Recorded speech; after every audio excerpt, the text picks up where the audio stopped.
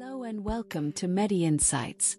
Today we'll discuss Tenofovir Alafenamide Tablets, their uses, dosage, how they work, side effects, and essential advice. Whether you're a patient or caregiver, this video will provide valuable insights. Let's dive right in. Uses of Tenofovir Alafenamide Tablet. Tenofovir Alafenamide, or TAF, is used to treat chronic hepatitis B and as part of combination therapy for HIV-1 infection. It reduces viral load and prevents liver damage in hepatitis B. In HIV treatment, it's combined with other antiretrovirals to suppress the virus and improve immune function.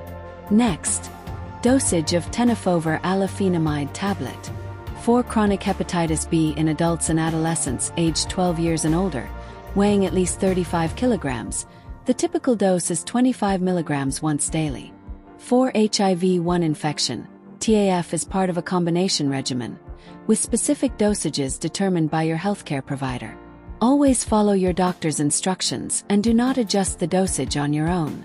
Next, mechanism of action of Tenofovir Alafenamide Tablet. TAF is a prodrug of tenofovir, meaning it becomes active after being metabolized in the body.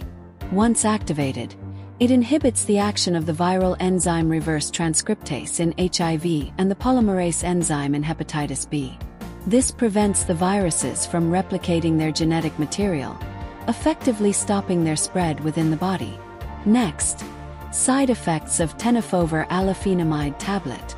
Common side effects of TAF include headache, nausea, fatigue, abdominal pain, and diarrhea.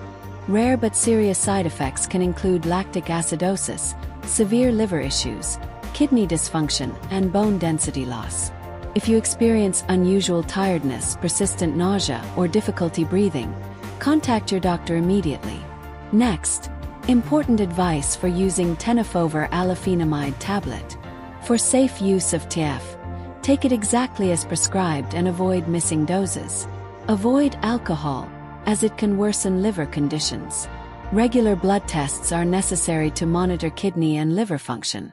Inform your doctor about any other medications or supplements you're taking to prevent interactions.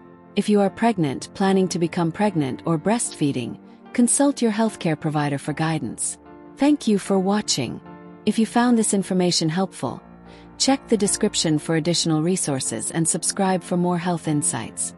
Stay informed, stay healthy, and we'll see you in the next video on MediInsights. Goodbye.